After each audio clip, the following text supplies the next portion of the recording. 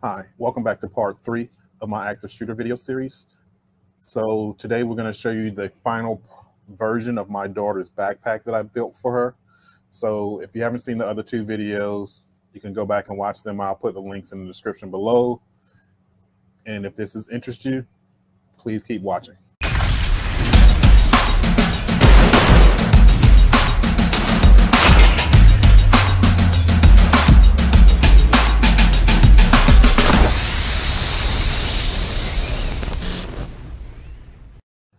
All right, hi, I'm Roderick. I'm a certified firearms and tactics instructor. I'm also a certified active shooter instructor with 2 separate organizations.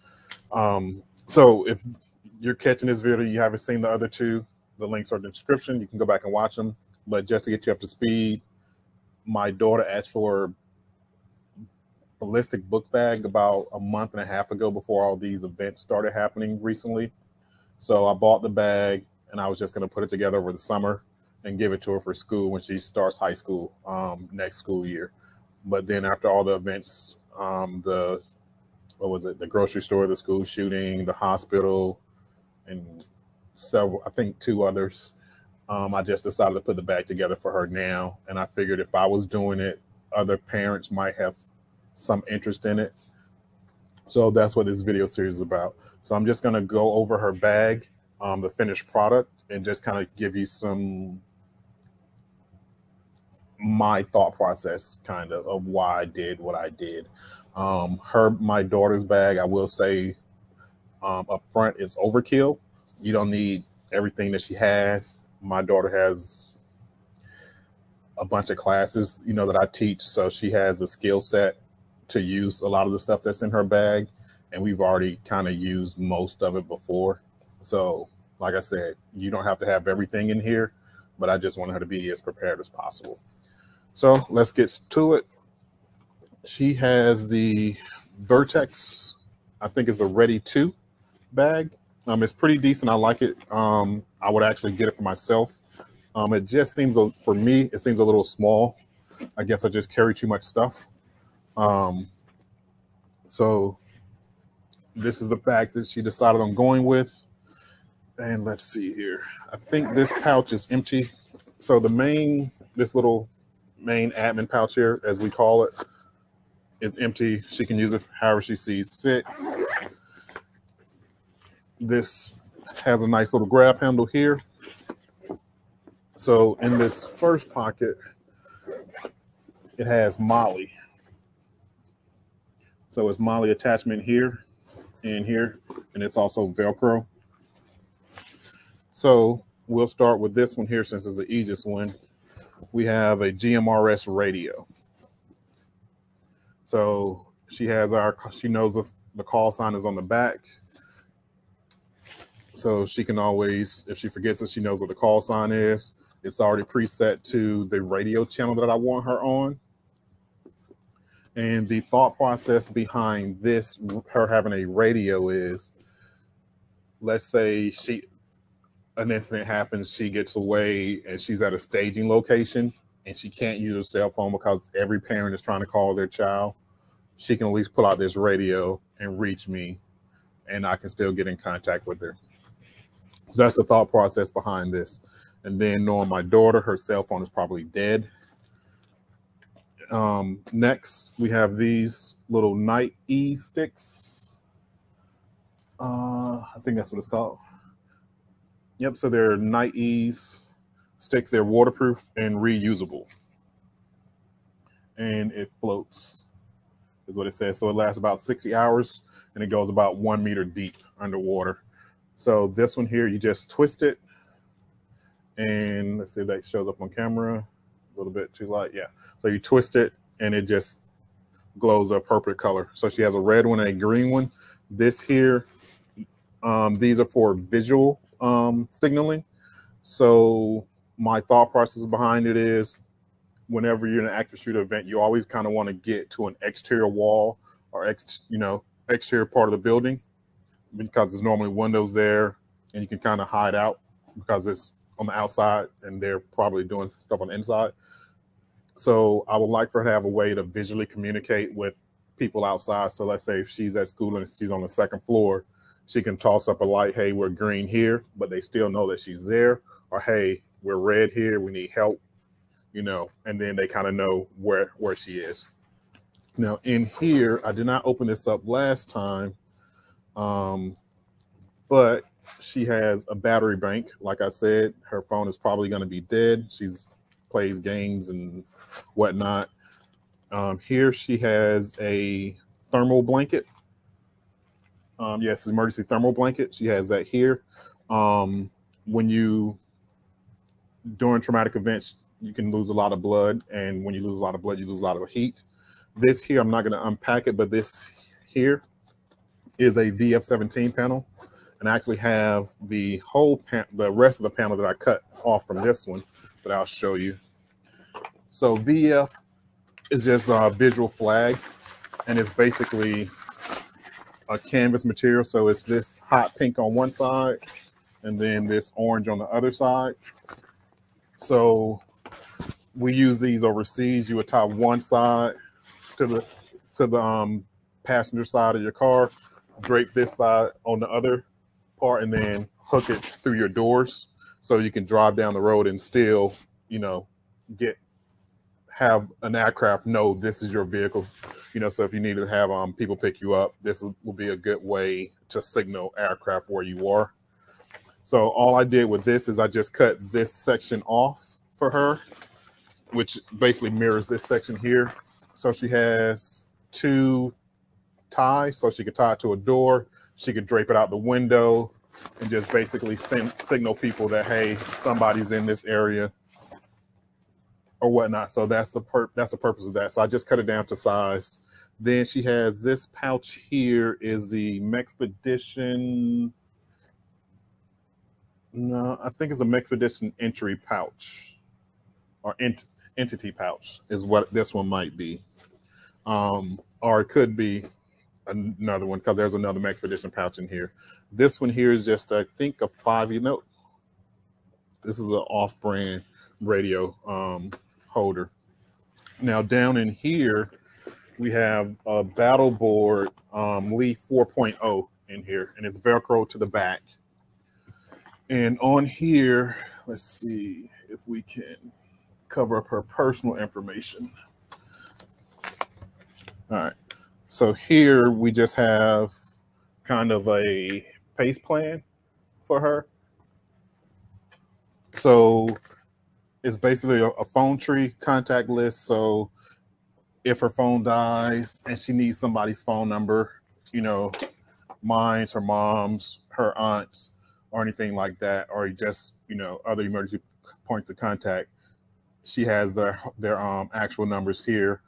Also, if someone were to find her and she's unconscious or whatnot, they have a list of how to contact us. Then she has a PACE plan, which, if you don't know what a PACE plan is, it's just an acronym. So primary, alternate, contingency, and emergency. So she has a PACE plan for how to contact us, and then she has an emergency action plan, and it's basically steps that she needs to do in case of emergency, from alerting someone all the way to, you know, keep fighting, you know, seat cover, stuff to that nature. And then she has on here the acronyms for CPR, CAB, and then the acronym MARCH from TCCC. So she's had all those classes, so she knows how to perform CPR. She knows how to perform basic life-saving skills. And then on the back of this form is a map of her AO, let's call it.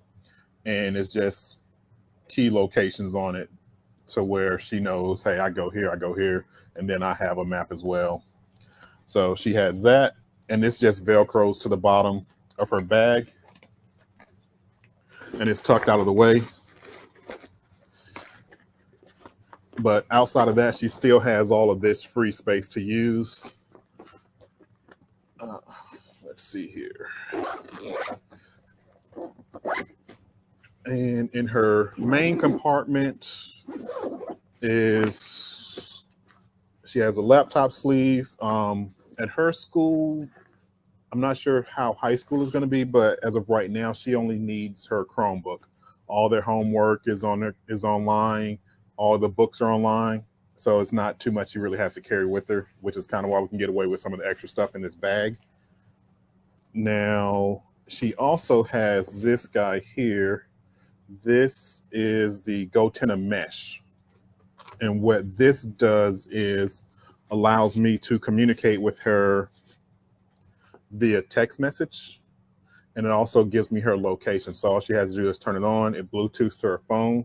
So when I'm in range, she can send me a text. So let's say she can't use the radio, or it's not safe to use the radio just because you don't want to give away your position.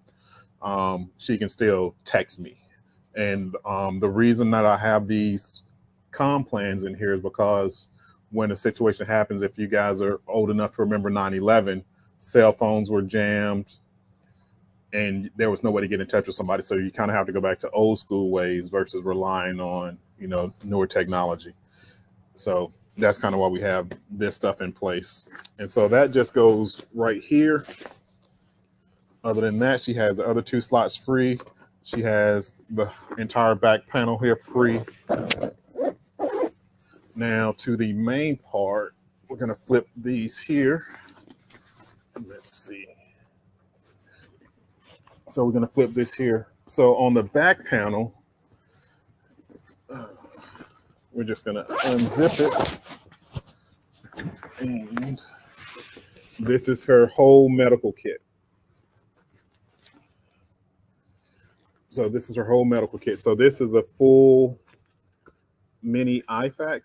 And this is the IFAC that I sell here. So these are the contents of it. Let's see if we can get that in focus.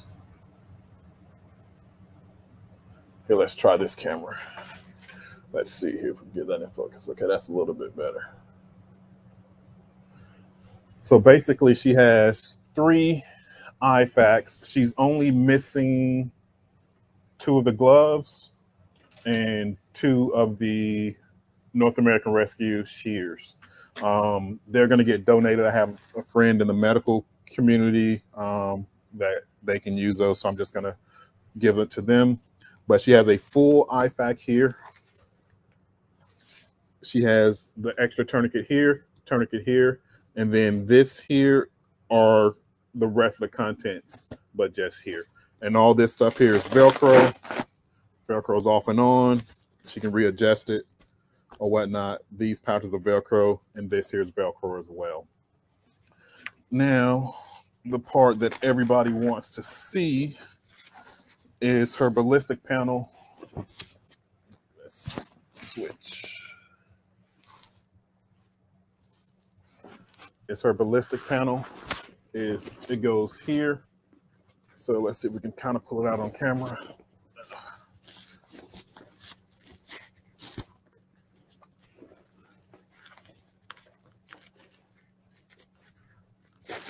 There we go.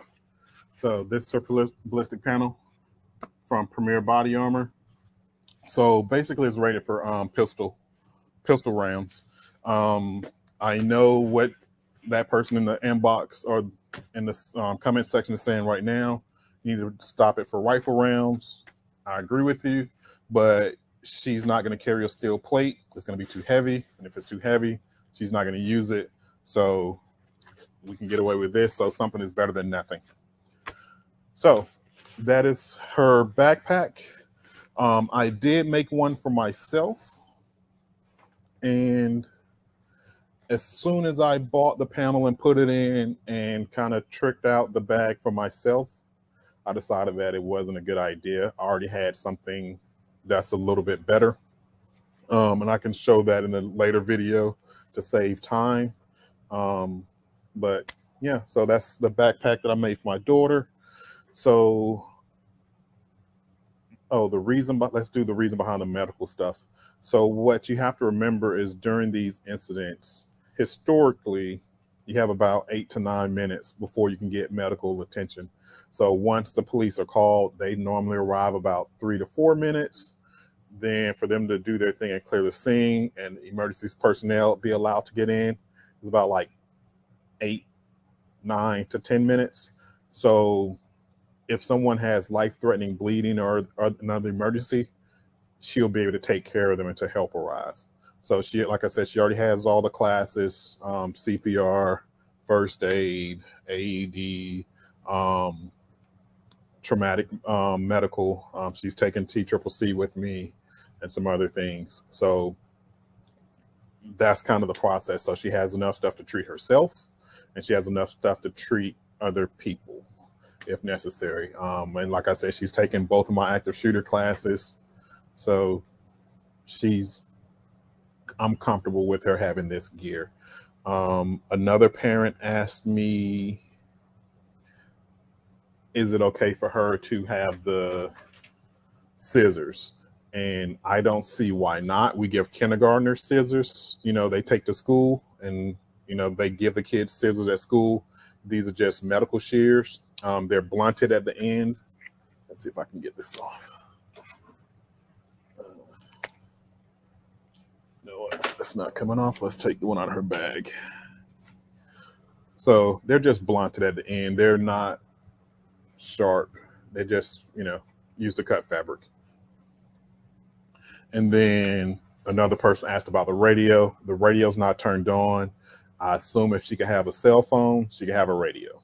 So they basically do the same thing. So I don't really see an issue with that. The only thing I will say is, I guess now if you live in New York, you can't have this ballistic panel. From the way they wrote their law, is what, layers of fabric, 10 to 15 layers designed to stop projectiles, which is basically soft armor. So that is now illegal. So I guess the kids there can't, you know, use something like this. You know, I think steel plates are still a viable option. I would not go with ceramic just because you don't want to drop it. But other than that, that's my daughter's backpack. Hopefully you like this video and this series. If you have any questions, please feel free to ask. I try to answer them all, and then sometimes I find people are replying to videos a couple of weeks after I did it, so I try to reply to those as well. If this interests you, you know, I'm mostly a shooting channel, but we also have other stuff planned. So please like, share, and subscribe. And if you have any ideas of stuff that you want to see in the future, please let me know. All right. Have a good day, and always watch your six.